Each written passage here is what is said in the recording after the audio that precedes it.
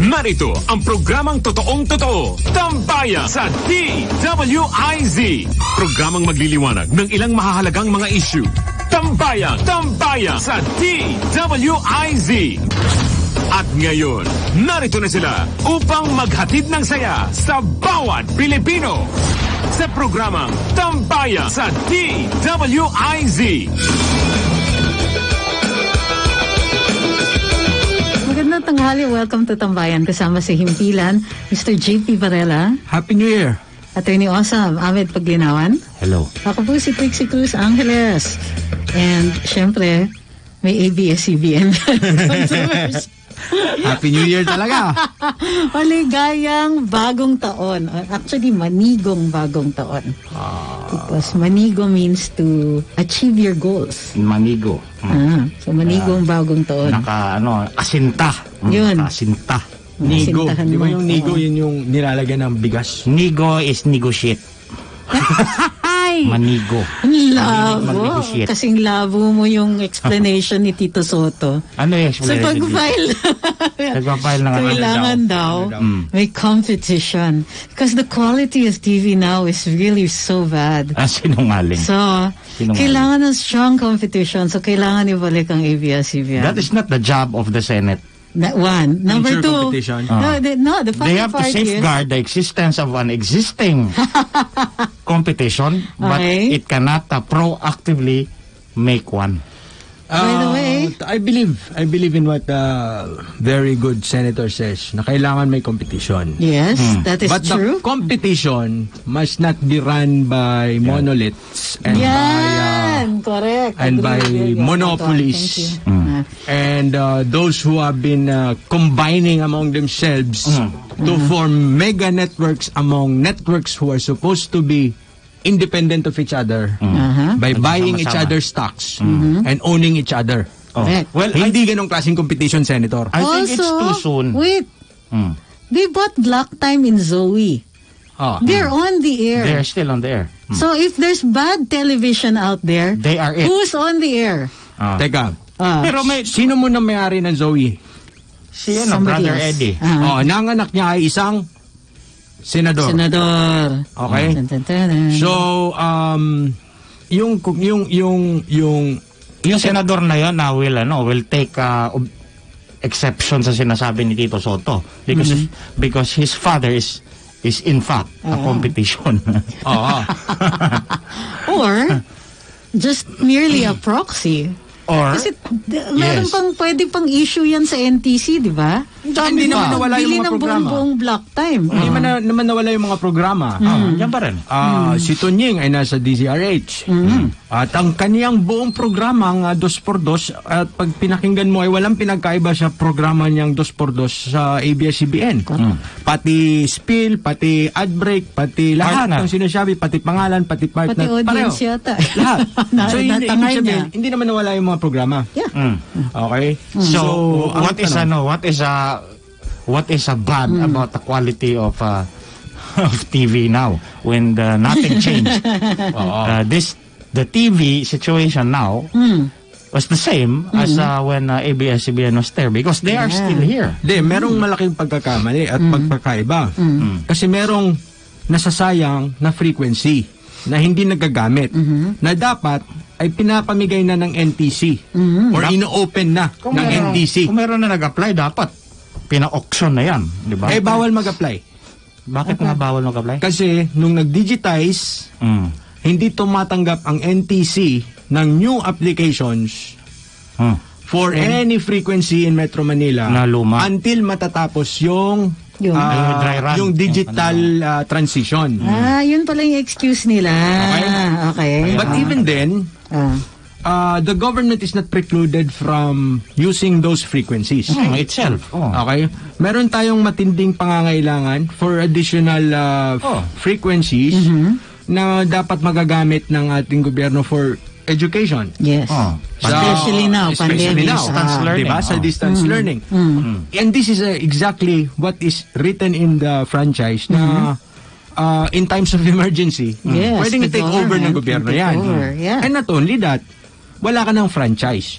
Expired na yung franchise mo at yung decision ng Supreme Court noong August, na yung sa CDO has been clear. You're done, you're out.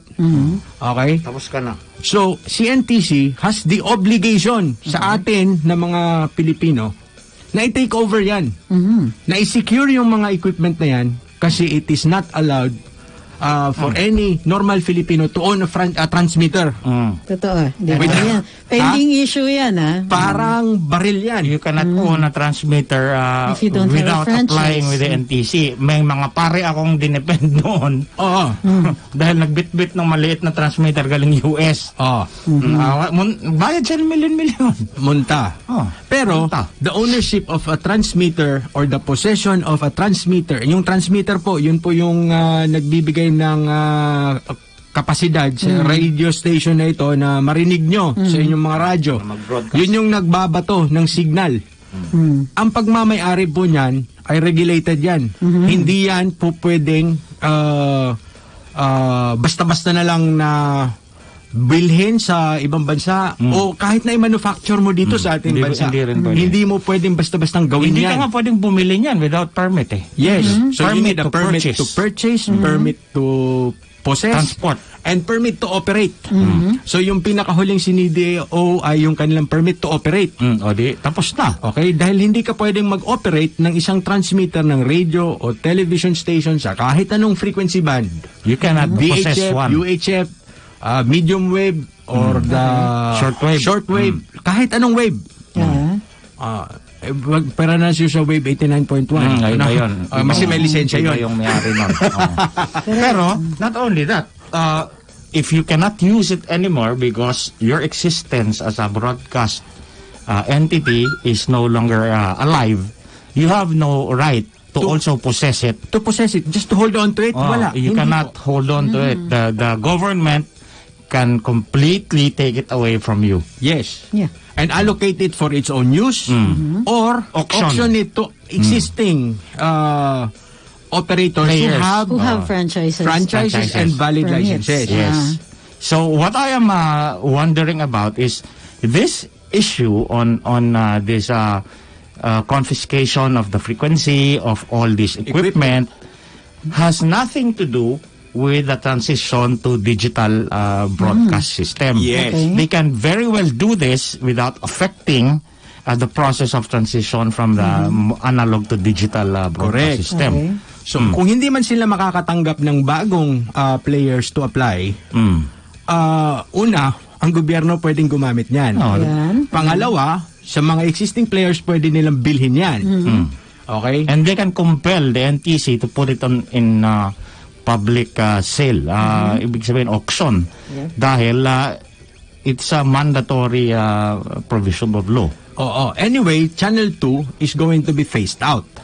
So mawawala naman talaga yung 2, 4, 7, and 9. 5. At ililipat sila sa mas matataas na frequency. So merong period na mawawala talaga yan sila.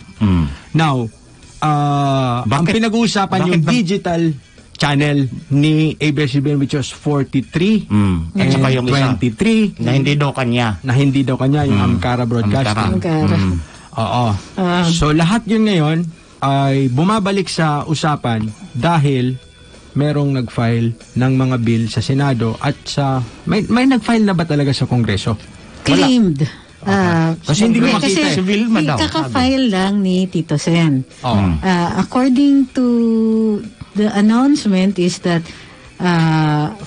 upon finding out that Tito Sen filed the bill in the Senate, Congressman Vilma Santos Lecto announced that she is filing. Kunwari, hindi sila nag-usap upon learning So now we have a situation where it is the Senate that institutes initial action on a franchise matter, which in the Constitution clearly is prescribed, and it is said in the Constitution prohibited na all actions involving all ano bang tawag diyang mga ganyan, all bills, tax bills, tax measures, franchises should emanate from the House of Representatives. But not in the Tolentino case.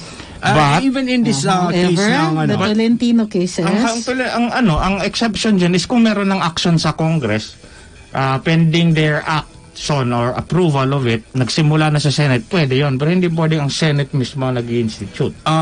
Dito sa Constitution. No.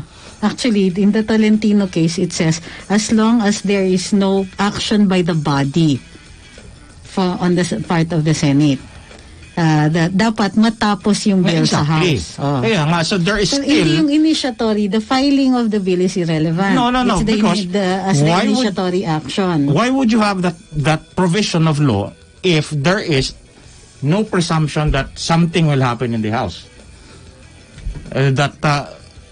While, sabi yung sa sinasabi mo, na they can do it, actually, the Senate can do it, kung without body action, without the entire Senate doing something about it until the thing that is in Congress is done. Ibig sabihin, there's a presumption that there's something being done in Congress. Here, there is nothing. Nauna pa nga siya kaysa sa Congress nag-file kung kay Vilma Santos. So now, how would that provision apply to Tito Soto when there is no pending action in Congress?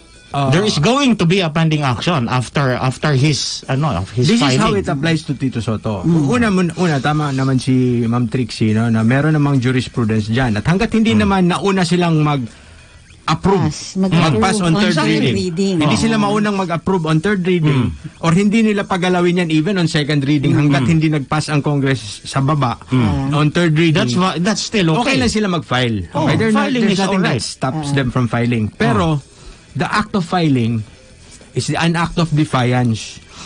Okay? Yan, para sa akin, una, opposition, token act. Ang action ng Kongreso ay action ng taong bayan. Okay. Dinismiss yan ng Kongreso. So, dinismiss yan ng taong bayan. Ngayon, ikaw nangungulit ka pa rin at yung presidente mismo ay natuwa sa desisyon ng Kongreso. This is an act of war.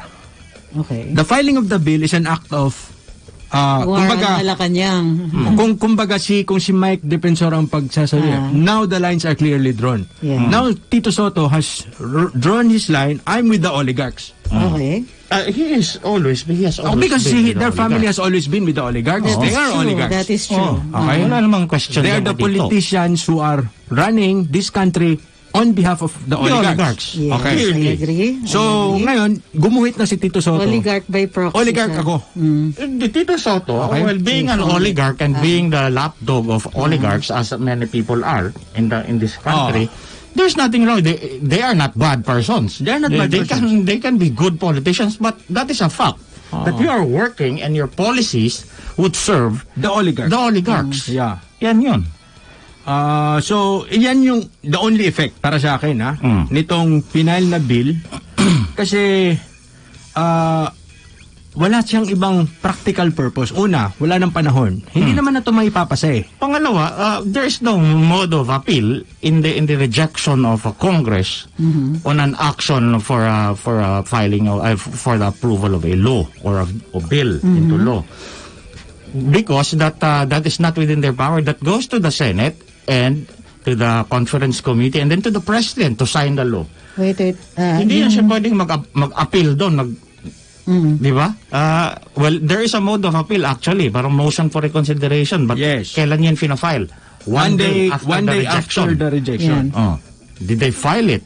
And is this that very same thing? One day after. So, but this is not it. This is not being filed in the House of Representatives. It is filed by a senator who is unconnected to the corporation, ABS-CBN, and filed in the Senate. May lusot even if we go with your interpretation that the initiatory bill must be filed in the House, Congressman Vilma Santos only needs to say that she is reviving her old bill.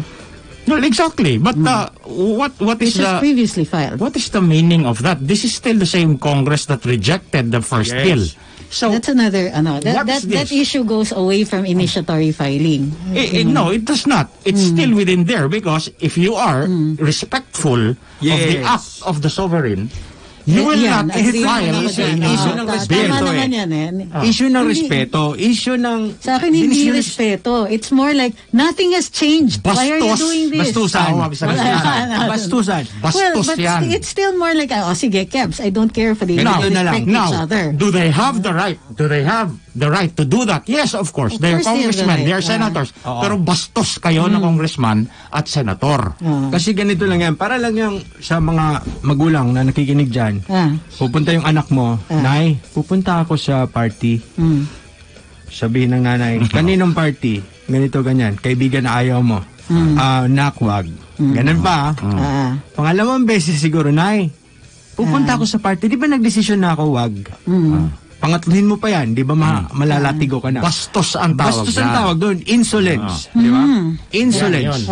Impertinence. Ngayon, kung hindi yan, kung inaakala nila na walang makakapansin nito sa mga ordinaryong mamamayan, yun yung role natin. Here we are. Ipaliwanag sa inyo na yung mararamdaman yung, anong klaseng kabastusan to? Kabastusan talaga. There is nothing that you can call it. It is bastos. Why? Because it's the sovereign that spoke. It's Congress. That is the representative of all people in this country. Okay? Ang ina-assume nila is hindi maintindihan ng taong bayan ang kanilang kabastusan. The problem there is that there are 3 intelligent people in DWIZ right now. Marami pa sa labas. No? Tayo lang yung nagsasalita. Well, right now. Totoo yan. Totoo yan. Pero, ang punto dito, wag niyong, hindi mali na mararamdaman yung, ito ay isang malaking kabastusan at kabulastugan. Kasi ito talaga ay isang kabastusan. Yung senador at yung congressman na magfa-file ng bill na to, bastos. Bastos talaga ang tawag dyan. Okay. Bakit natin nasasabing bastos? Kasi, okay, aminin natin, gaya-gaya naman tayo, di ba? Wala yan sa ating House Rules. Walang nakasulat sa House Rules na bawal i-refile ang isang bill na na-deny. Wala. Kasi nga, wala rin namang House Rules na nakasulat doon na bawal ilagay yung tae mo dun sa bill. Wala rin. Wala rin. Because it is so impractical. Wala rin nakalagay sa House Rules na ang isang congressman na patay na ay hindi na makakaboto. May mga bagay na hindi na kailangan isulat.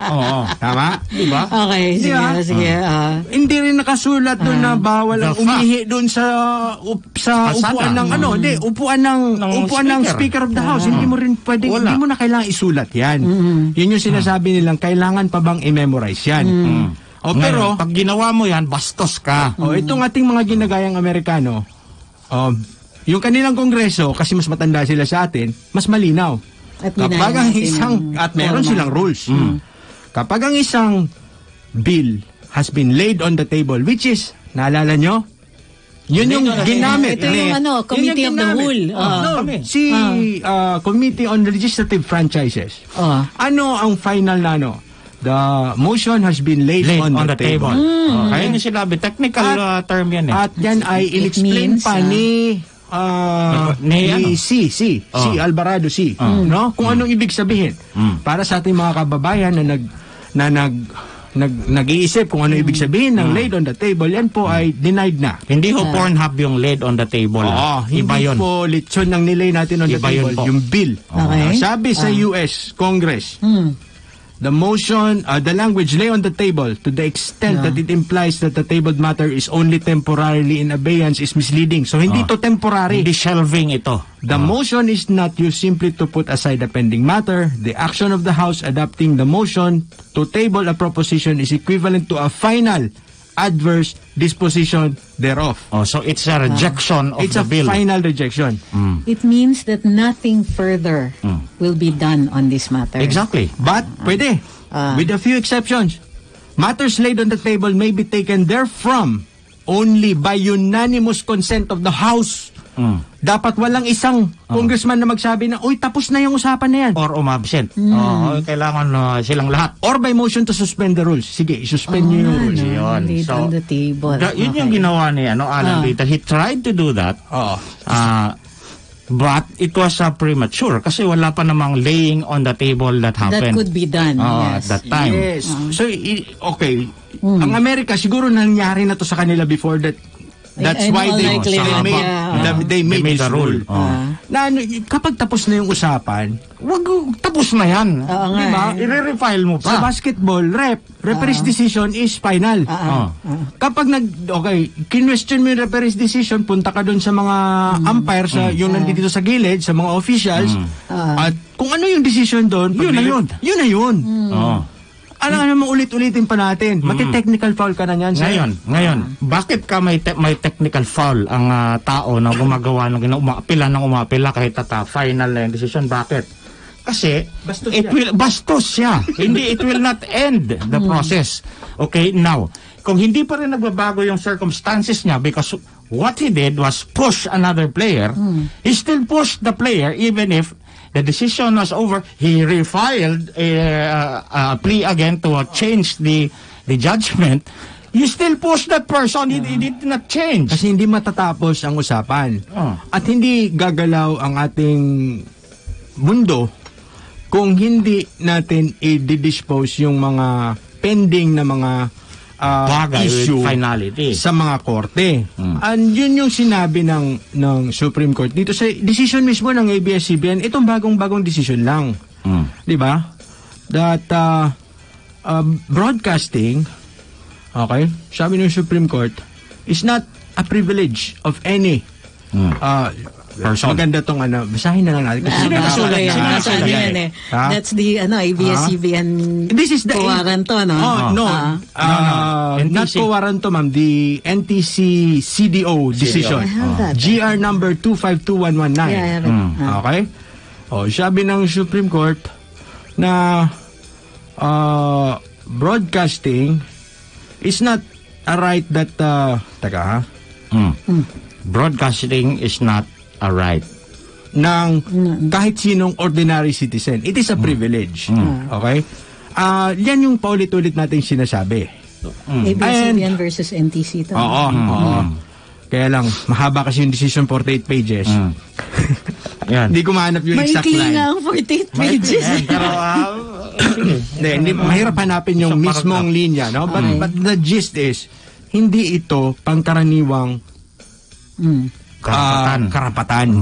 Ito ay isang malaking pribilehiyo na kapag ikaw ay dininay na, that means there's something wrong with you. Tapos na yung usapan. At wag nang paulit-ulit at hindi na paulit-ulit na mabibinbin kung sinong gagamit ng mga frequency na unlawfully nakuha mo. Kasi lumagpas ka doon sa limit na sinet ng RA ng PD 576A na minention din dito mismo sa decision na to ang 576A. Ganun ba? So finally there is now again another decision.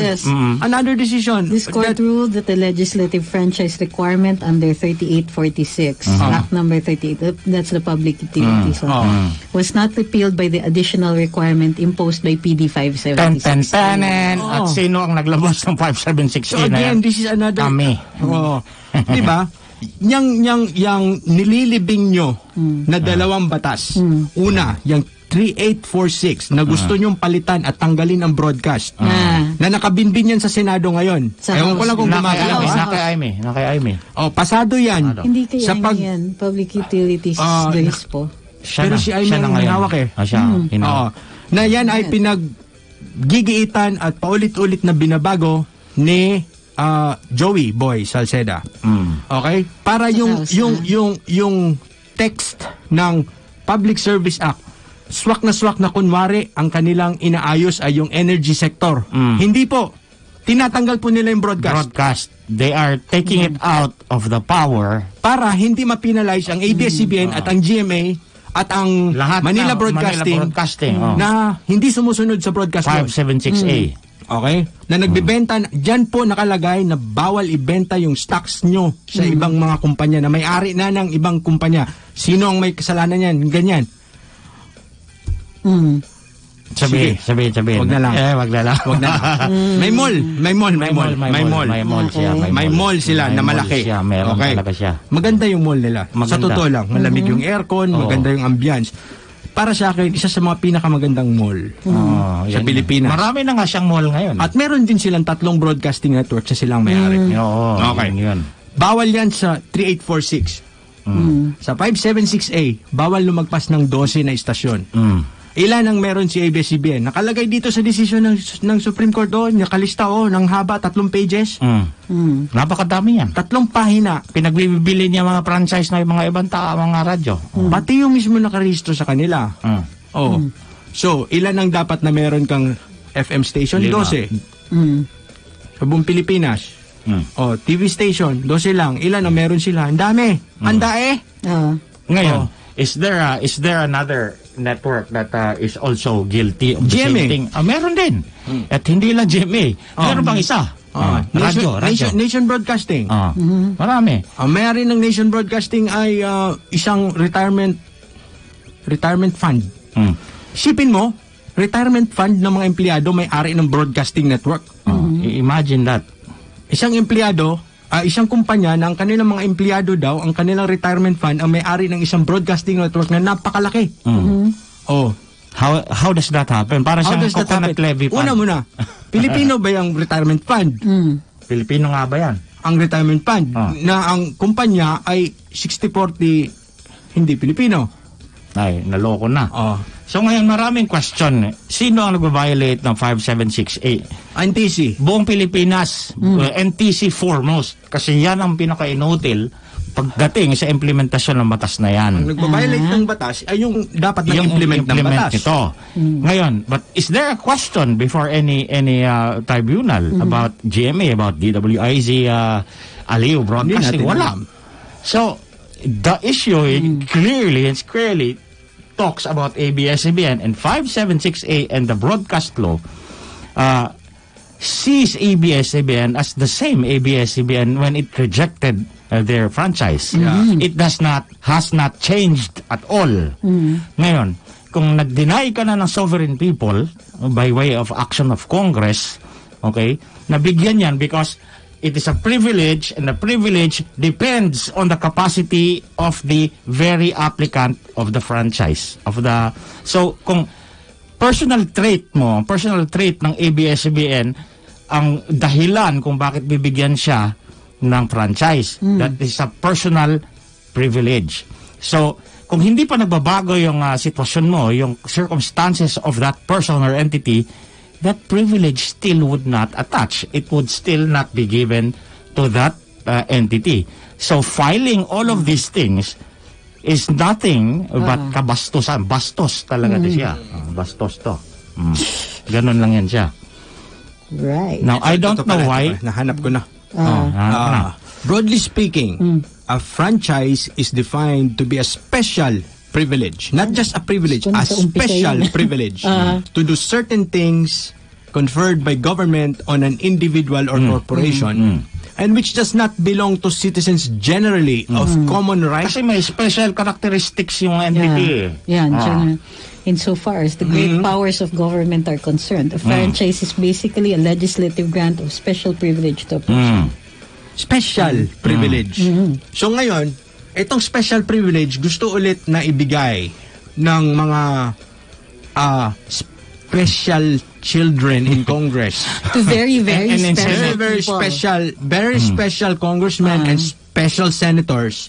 Kasi gusto nilang ibigay kay Special Lopez yung kanyang franchise ulit para very special Lopez. Para birahin ulit tayo ng mga katarantaduhan. Ngayon, is there any sanity in that?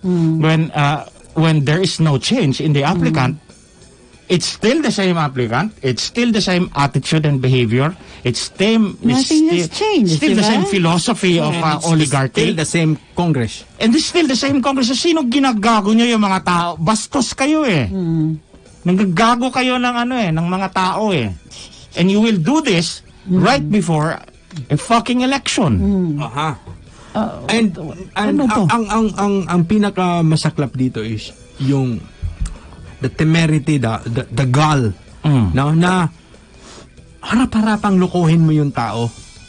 So it only shows your presumption na ang Pinoy ay bobo, tanga. Dahil ginawang tanga nitong mga korporasyon na gusto niyong bigyan ng prangkisa. Meron ako nakausap about 2 years ago.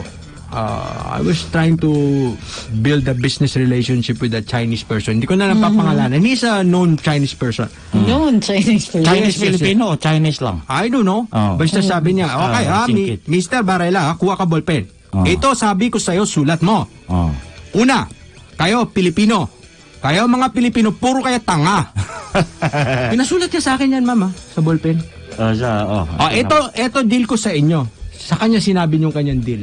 That is how they negotiate with us. Tanga tayong lahat. Kayo mga Pilipino, puro kayo tanga, ha? Sulat nyo ito, sulat mo. Kayo Pilipino, tanga. Break tayo. Break tayo. On that note. Babalikan Tambayan. Oras natin 12:30 ng tanghali. On that note. Tambayan sa DWIZ.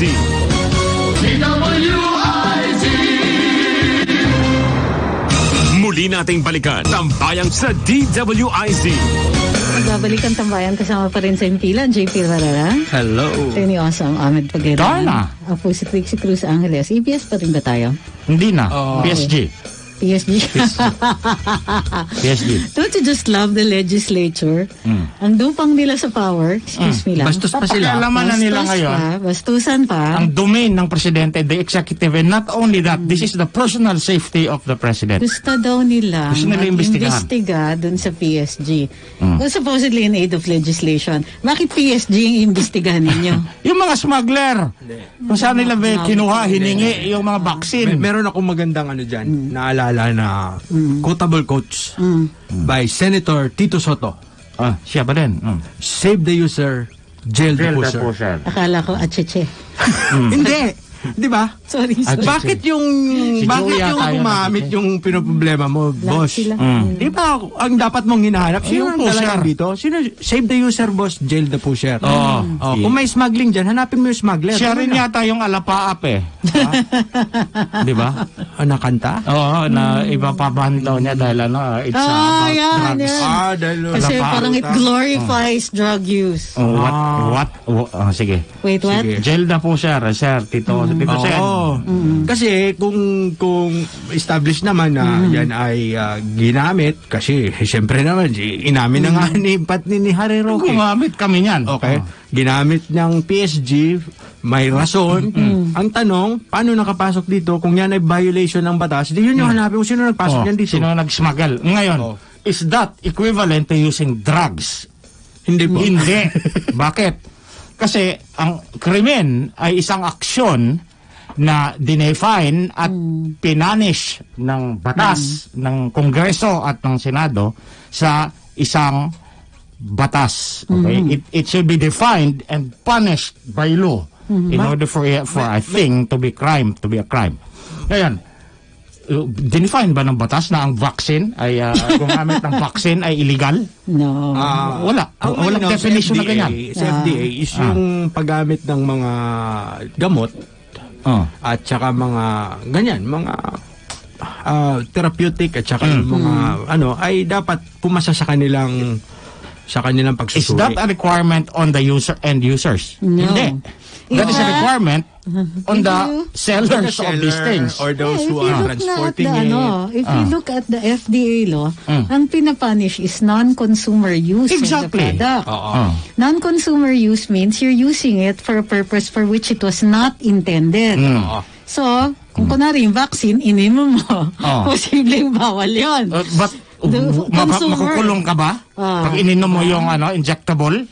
Bakit kayo kukulong? Is that a crime? Drinking an intravascular drug? Hindi, but yung paggamit na as a vaccine, that's not punishable. Of course. Nagpa-inject ako ng ihi ng baka. Bakit? Paniniwala ko, vaccine yan sa COVID-19 anong illegal sa gagawin ko? Iimbestigahan mo ako, Tito Soto? Tsaka, ang ano ko dito, ang puntiri ako din dito is the media.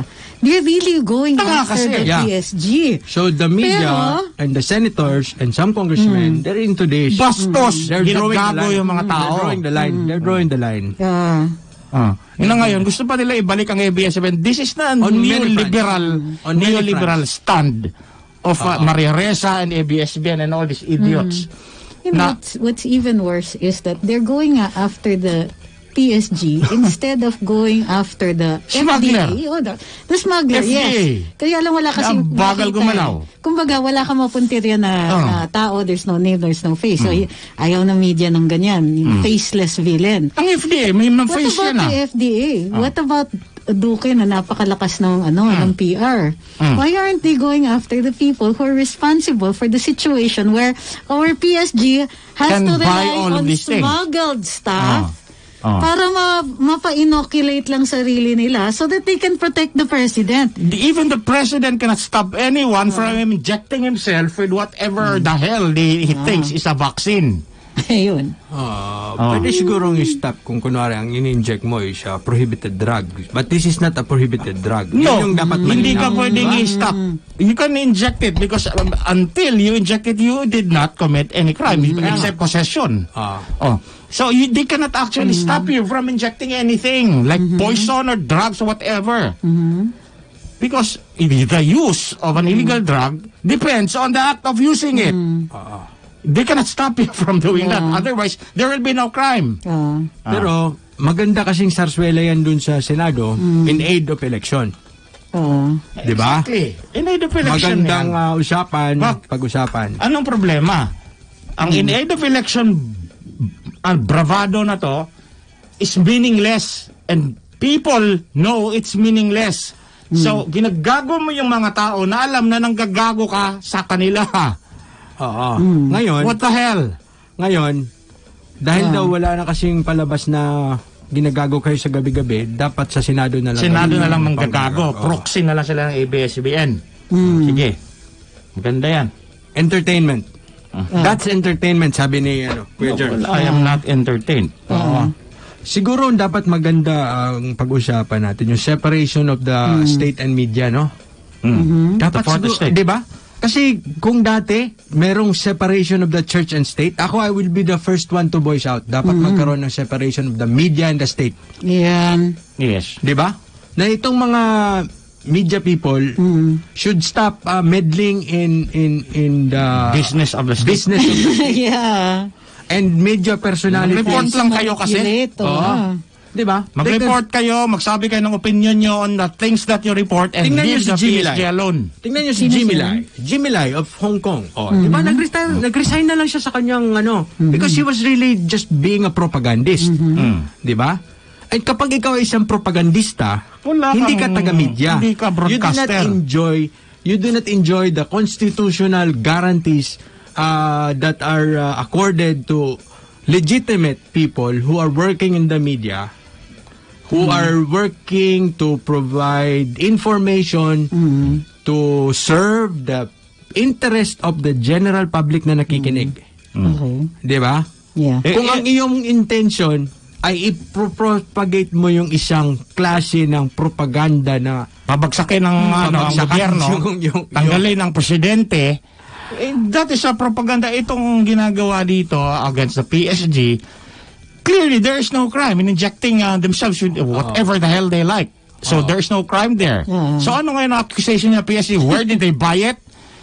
Can you compel anyone to say anything when it is a crime that they did, that supposedly they did? No, the right against self-incrimination. So what the hell are you doing there, Senate? Wala eh. Sunod-sunod yata yung mga nila. So, yung atake They're heading for grand is really revving up towards 2022 kung kailan tayo magkaka-eleksyon. And malinaw na sa ngayon kung anong party alliances at saka yung position na iti-take ng ating mga kagalang-galang na mga senador at kongresista. Di ba? Sila naman talaga ay kamangha-mangha sa kanilang yung mga kanilang mga pinagagagawa. At kamangha-mangha na sa harap-harapan tayo ay Hindi nyo kami magagago, sir. Alam natin yan. And we will not stop at understanding it on our own. We will tell everyone how stupid you are and how fraudulent you are. Kasi ang ordinaryong tao minsan hindi niya alam kapag siya ay ginagago at niloloko, di ba? Kasi yun lang naman talaga ang requirement para mag-succeed yung isang panluloko, di ba? Yung hindi alam na niloloko mo na niloloko mo siya, di ba? As long as uninformed yan. Oo, so yun yung sisikapin natin na yung mga niloloko ay at least man lang alam nilang niloloko. At minsan, kung gusto mong magpaloko, okay lang yan, basta alam mo na niloloko. Kung dama yung iba, wag ka mang-recruit ng iba siya, magpaloko din kayo. Huwag kayong ganyan. Ganyanan. Ayun lang. Masaya naman yung minsan magpaloko ka eh. Tapos ipapasukin mo lang sa bitag yung nanloloko sa'yo, di ba? Oh, just for the heck of it. Ikaw lang. Nag-enjoy ka lang. Okay, sige, lukuhin mo lang ako. Parang pag-ibig lang. Sa akin, this is yet another opportunity to point out that our legislature is very, very powerful as opposed to its alleged co-equal branches. Yes, exactly. Nobody can check them. Nobody can suspend them. And nobody has checked. Nobody has checked. Nobody has, we people have tried. Okay. Nobody has. Don't succeed. Because? Bakit? Kasi ang kanilang trabaho ka kasi ng Kongreso at ang Senado. Gumawa ng batas. Gumawa ng anong klaseng batas? Franchise. Prangkisa. For the good of the... At saka taxation. No. Taxation. Isang piraso. Budget. Ilang prangkisa ang ginagawa? Gusto ko talagang isulat na yan na alam mo yun, binilang ko ang lahat ng Republic Act na naipasa ng Congress itong na to. 18th Congress. Sige, ilan? I lost the numbers, no? But in percentage. In terms of percentage, walang uri ng batas na naipasa ang Kongresong to na masihigit pa sa batas na nagbibigay ng prangkisa. Whoa. Exactly. There are two things that Congress does every congressional one every year. Ang trabaho ng Kongreso budget. Isang peraso lang yan. That is a budget. That is only once and once every year, and that is a one law. Second is the franchises of all these people. Everything else are just minimal, single, isolated things that mga kaibigan, apply to the entire country. Ang inyong congressman at ang inyong senador ay nandiyan dyan, sinusweldohan natin para magbigay ng prangkisa. Prangkisa, na ilan lang ang nakikinabang. Kung gusto nyo ng detalye niyan, sige, gagawa natin ng bilang niyan. Pero wala pang gumagawa nito sa kahit kaninong media. Kahit sinong media, walang gumawa ng ganito, walang kolumnistang nagsulat tungkol dito. Dahil wala talagang pumapansin dyan sa mga prangkisa na yan. Pero hindi nyo alam, yan lang yung ginagawa nila. Yan lang yung ginagawa nila. Yung buong budget ng Kongreso, which is 1 billion naman, it is to issue franchises. Para ipamigay sa kanilang mga kaibigan. At kanino? Sino ang nakikinabang dyan? Yung mga congressman na nilalabi nitong mga korporasyon na to. At syempre, itong mga korporasyon na oligarkya. Ang mga tao na ginagago nila, hindi nila napapakinggan, hindi na represent ng kongreso ang kanilang kagustuhan. At kung nirepresent man nila ng tsamba, kagaya ng ginawa nila sa ABS-CBN, gusto nilang baguhin after a few months. Oo. At yan din, pati yung congressman na makakaliwa, di ba? Talagang siniseryoso at dinidibdib nila yung kanilang mga obligasyones at tungkulin bilang congressman. Pagbigay ng prangkisa. Na ang trabaho nila ay talagang pagbibigay ng prangkisa. Kaya tingnan nyo yung kung paano sila umasta nung hearing ng ABS-CBN. Kailangan magbigay ng prangkisa kasi yun lang yung trabaho ng Kongreso. Wala na silang ibang ginagawa. Walang iba. Yan yung pinakamarami. The sarcasm is strong in this one. This is fact. That is true. It's true, but it's not the only one. That's what they're trying to... Of Congress? As a matter of record, franchises and the budget are the main things that they do. Yes, The only year. Yes, okay. That's all. And then magpangalan ng mga daan at maglipat ng mga opisina ng LTO. Ayan. Palit ng pangalan ng mga kalye or mag-attempt this time. We're able to stay magpangalan ng mga building, eskwelahan. Si Alan Peter, meron siyang dineclare na national sa panahon ni Alan Peter na napaka mabibilang mo sa daliri mo ang naipasang batas. Ilang provincial roads ang kinonvert niya into national roads. Holy cow. Doon sa gitna ng sa kabundukan, saan yun papunta? Kawalan. Okay? And those roads will receive budgets next year for their construction as national roads. But they are found where? In Bicol. In the hinterlands. In Bicol. Leading to? Nowhere. Kala ko farm to mansion road. Ito, road to nowhere to. Ito yung road to nowhere. But the conversion from a provincial road to a national road means more expenses Money. for the national government. Less expenses for the province. Less expenses for the province. Na hindi naman ginagamit Maintenance, yung kalsada. And syempre, pogi points to the governor and to the congressman. And dahil nasa kagitasan ng kabundukan, wala nakakakita kung yan ay ginagawa o hindi. Oo. So pera yan, pera lang. Pera talaga yan. Yun. So yun, may mga ganong klase ng Prangkisa, proyekto. kalsada. Pero prangkisa talaga ang pinakamarami. So totoo Budget. lang. However, I'd like Prangkisa. to point out that the power to rename streets and public buildings no longer resides with LGU na yan, Congress. It's now with the Na-devolve na National yan. Historical Commission. National Historical Commission. Okay, Even good. Congress has to ask permission from the NHCP.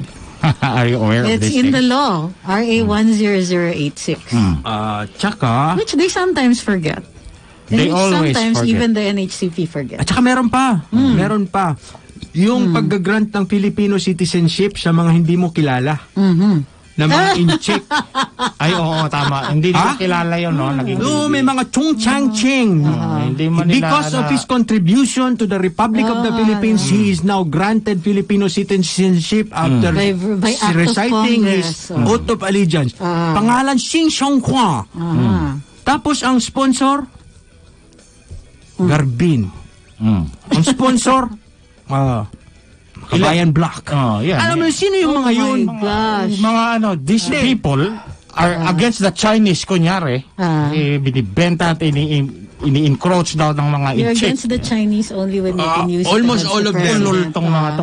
Almost all of them have filed bills to grant Filipino citizenship to people na kahit na i-search mo pa siya kung sino, ano kaya contribution nito? Kasi nakalagay na rason bakit sila i-grant ng Filipino citizenship.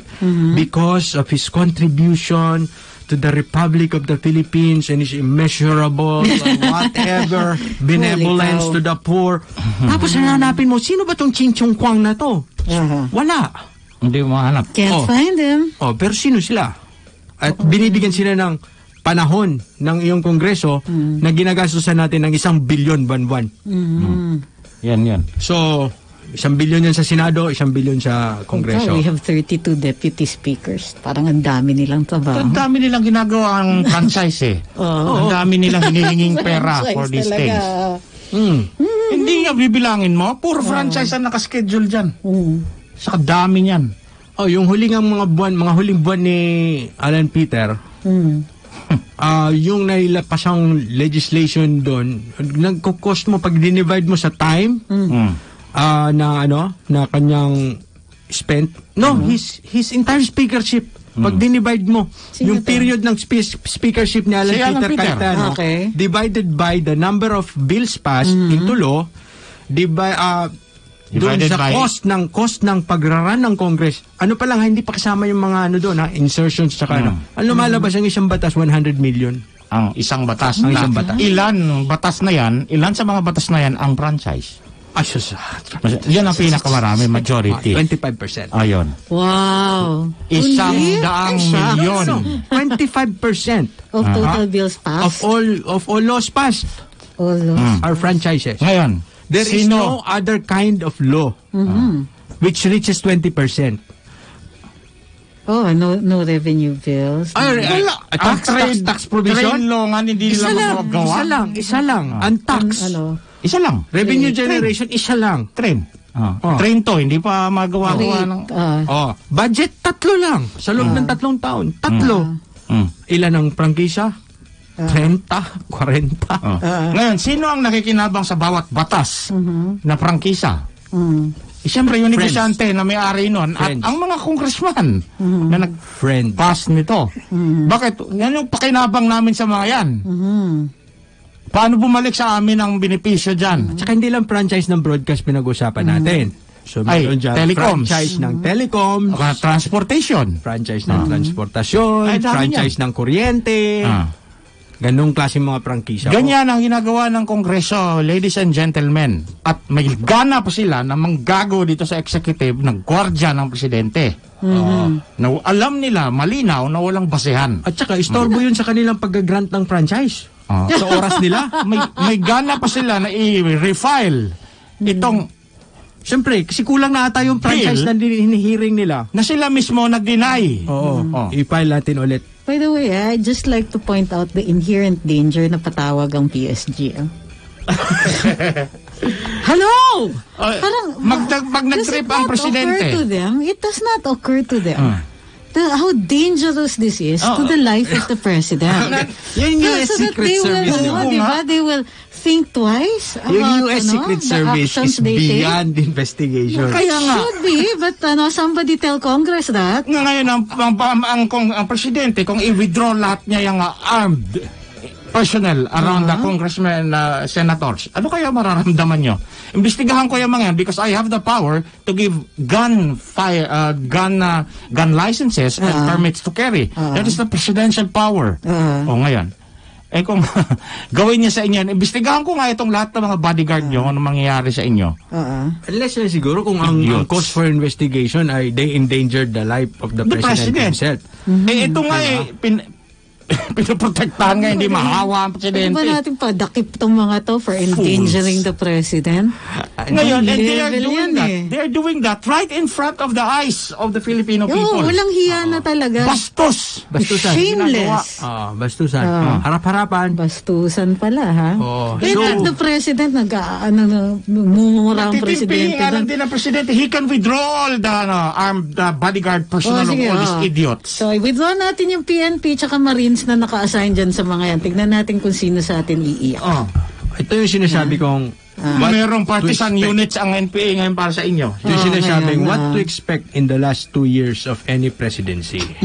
Kaya sa totoo lang ako naman, I'm very vocal. I'm very vocal that I am not want to be partial or leaning towards any president. Okay? Kasi para sa akin, yung presidente, hindi ako dapat ang nagsisilbi sa kanya. Siya dapat magsilbi sa akin. Di ba? Kasi ako yung citizen ordinaryong tao Yun yung function, trabaho niya, pagsilbihan ako. Okay, pero sa totoo lang sa mga sumusuporta kay Presidente Duterte, itong 2 taong natitira na to, makikita nyo, Google Pay from his allies, from his own allies, may magbabaliktaran na yan, lalo na in the last year. May mga didistansya. May mga didistansya at merong harap-harapang pambabastos. Kagaya ng nangyayari ngayon. Di ba? So, yung ating political butterflies ay umaariba na. Nasa kukun sila for 4 years. Ngayon, naglalabasan na yung mga kanilang mga, anong tawag doon? Pakpak. Okay, and they will start flying from one flower to another, looking for the highest bidder.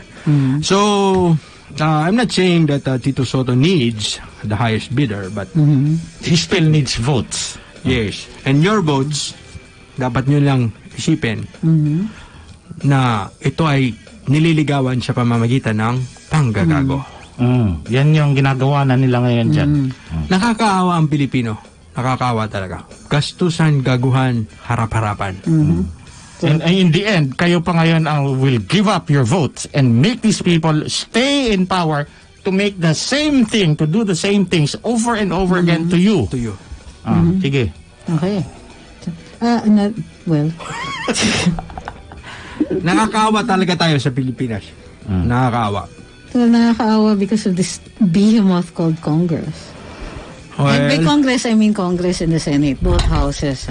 Idiots in Congress and Senate. There's no check to them Wala talaga Walang nag-check. Boto lang. Unlike the president. Boto lang. Unlike the executive. Boto lang talaga. Boto lang. Ganun din naman ang check sa executive Hindi, merong waranto, merong...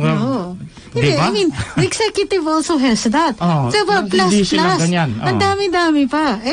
Except for the immunity and impeachable officials. Pero yung congressman, tingnan mo nga. Wala, unbridled talaga yung panggagago ng mga yan. Yung isang senador na ang hatol sa kanya administrative dismissal with perpetual disqualification, hindi siya natatanggal sa Senado.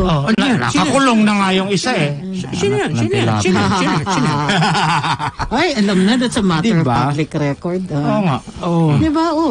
kung it comes with it, perpetual disqualification. And they refuse to disqualify this ano person. yan? Special sila? The laws don't apply to them? And we still vote these people into office. Mga senador na nakikinabang sa mga negosyo na hindi sila dapat makinabang. Tapos, you know how scary they are? Yung entire electoral system will depend on the decisions they're going to make in this Congress. Kaya nga, hybrid ba tayo? Kung hindi, wala na. We're at the mercy of Smartmatic again. Because it is a circular, it's a vicious circle. And they then maintain this electoral stupid system, election system. And they get to stay in power. And they get to say over and they do all of these things to the people. Pambabasto sa harap-harapan na yan, ganyan. Forever na. Kaya nga. So, yung galit ng presidente, I'm hoping it'll spill over. Na he does something that will actually shake that tree. At this point, kung ito ang ini-espouse ng CPP, NPA, NDF, malamang sasama ako sa kanila. Kasi hindi. Patayin itong mga ulol na to. Hindi nila ini-espouse yan kasi andun sila Kasama sila doon sa paggagago Gusto nila i-maintain yung sistema na nanggagago. Oo, dahil gago sila. Yan yun. Sige. So, maraming salamat sa pagsubaybay sa Tambayan ngayong araw na ito, JP. Goodbye and Happy New Year to everyone. Attorney Awesome? I love you. Parang nakakatakot. Maraming salamat. Ang Tambayan ang susunod na programa in the Heart of Business kasama si Ma'am Rupahati Sarni. Ako po si Trixie Cruz Angeles. We'll see you tomorrow on Karambola. Tambayan sa DWIZ.